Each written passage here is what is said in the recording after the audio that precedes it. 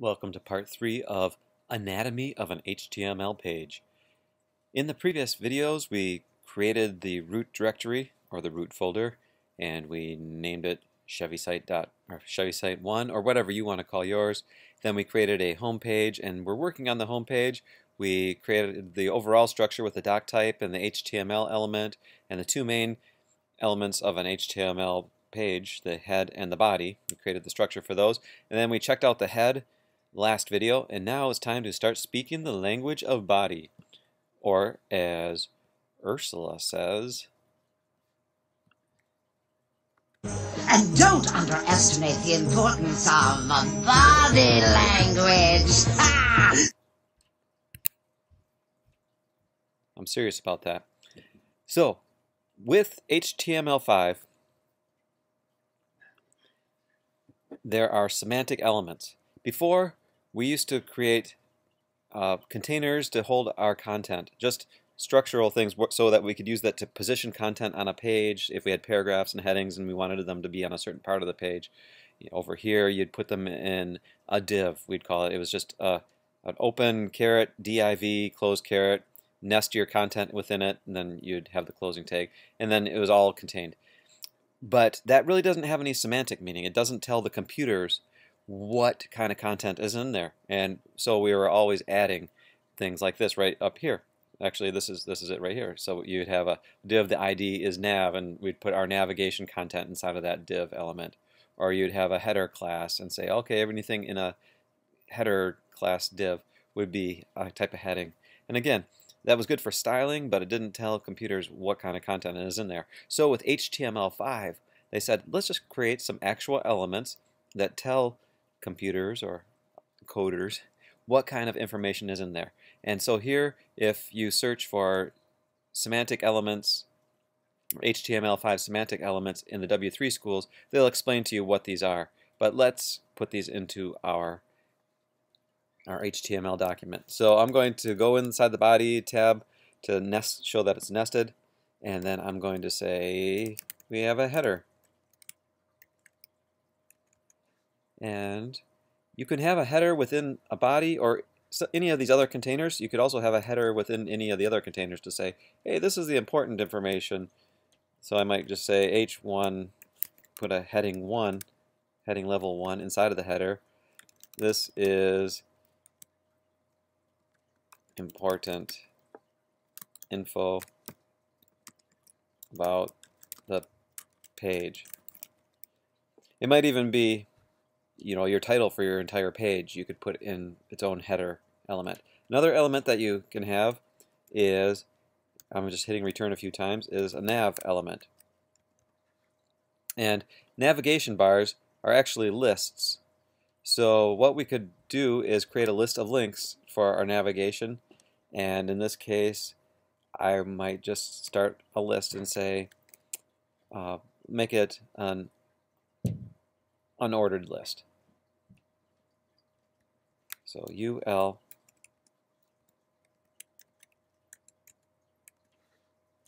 and we'll just make a list of links, and what we can do here is create a list item,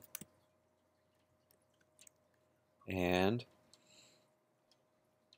for now we'll just say what is this page going to be? It's going in the title we called it a moon page, so we might talk about moon facts.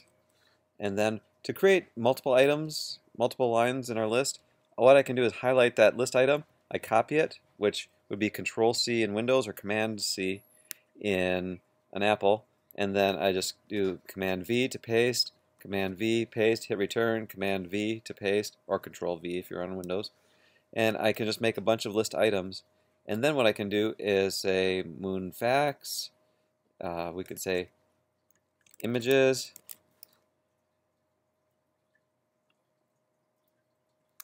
geography, whatever list of different pages you would have in your site, technology, like the moon rover and things like that. We'd have to do usability to find out what the best thing is, and let's just say contact information. So eventually that would be a list of links going within our site, and that would be our navigation. I'm going to hit Control S or Command S. See, when I have an asterisk up here at the top of the page, that means I've typed stuff but I haven't saved it yet. So I will hit Command S or Control S for Windows to save the page. The next container that I want to have is an article container. Article. And this would have, maybe an heading level 2, or actually this is I can style this to be different. This is like the main heading of my article. And say why you need to know about the moon. And within my article, then I would maybe have paragraphs of a lot of people think the moon is just a hunk of cheese. And so you have all the article. And the article is a self-contained piece of writing, so that if you wanted to send it off through RSS to another site or something like that, it's all self-contained. Also, along with articles, you could have an aside.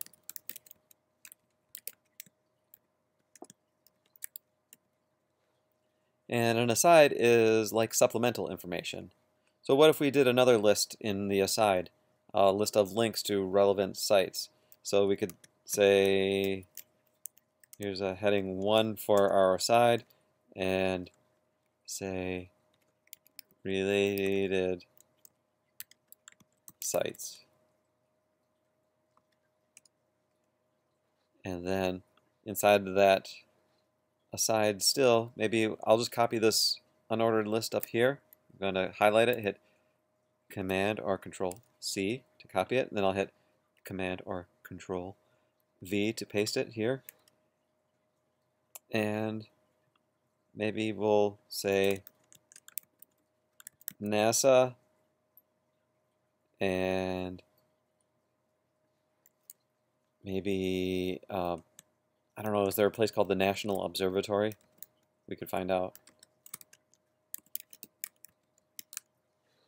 And you could have other links as you find them. Let's just have these two items here.